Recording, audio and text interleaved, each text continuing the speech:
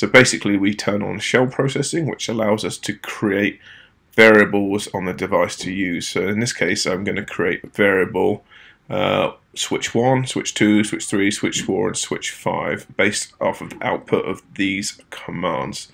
So switch 1 serial, so the user is going to be asked when you provision what is switch 1 serial, which is going to be this serial here. So, and we know this because we've already gleaned it here, this top serial number. We've gleaned it when we've deployed the device, so we type that in.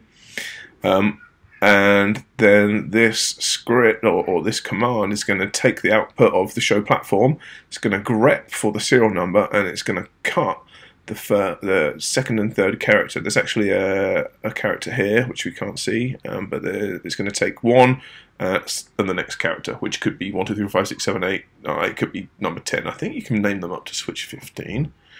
So we've allowed for that. Then that number is going to become that variable. So if you echo $switch 1, it will echo back the number 1. Then it's going to be pumped into this command here. So we've got mode enable because this renumbering is an enable level command. You can't use the do, do show IP and brief, that doesn't work. And it's an interactive command as well. So we're wrapping this up in the velocity template language with these 2 different sub modes. And the interactive, so that's running it as enable command, this is running it as interactive, which when we run this command, we're expecting a question back, a yes or no should be the expected question, and here is our response. So what this does is it types in switch 1, because it's pulled this information from here using this variable, renumber to 3, 2 to 1, 3 to 2, so on and so forth. Then as we go down, we need this to reload to take effect. If you simply do a reload at the end of this template, your provisioning will fail. It will report that it's failed. And why will it do that? Because at the end of the provisioning process, the device and Dnac then go through another sync process, and basically they report on whether they were successful or not. That will take place after the configuration has been pushed down to the device. It's basically checking that it's been successful. So if you instantly reload the box, then that will fail, and you'll end up in this loop. So you can either manually reload it, or you can just write a little event manager script, EEM script that saves the config, waits for 30 seconds, then does a reload. This might not be enough time depending on your switches. You can make it a minute. Just play around and test it, and then run that. So it needs this event none so that it can be fired.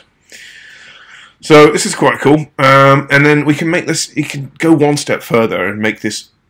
I say foolproof. You can make it easier for your operators. So what we do is this switch 1 serial is part of our CLI template here. So that, you're asked to input the serial numbers. Who type in this user error, prone for user error there. So what we can do is we can bind this to the inventory, to the device, and to the serial number. So when the device is within the Dnac inventory, we know things about it, and we do know what the serial numbers are. And then when you're asked to select the serial number, you've simply presented with all 5, in this case it's 5 switches, 5 serial numbers of that device, and you can just delete the ones you do not want. Unfortunately, you cannot make this a drop-down list. If you tried to change this to a single select item from the serial number, if you actually look in the Dnac inventory, this is saved as one logical entry, not multiple entries that you can choose one from. So this is the best we can do, but I would argue this is pretty good. So then we take that, we choose the serial numbers, and they are then used as the variables in here to reorder your stacks. I think this is pretty cool. And then I tested this in 17.3. I think I tested it in 16.12 as well.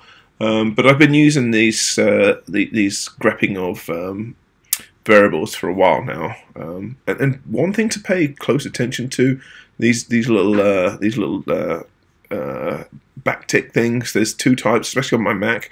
There's the one in the lower left above the control keyword, which is the one I'm using here, and there's the one over on the right near the carriage return. Don't use that one. That one just gives you problems.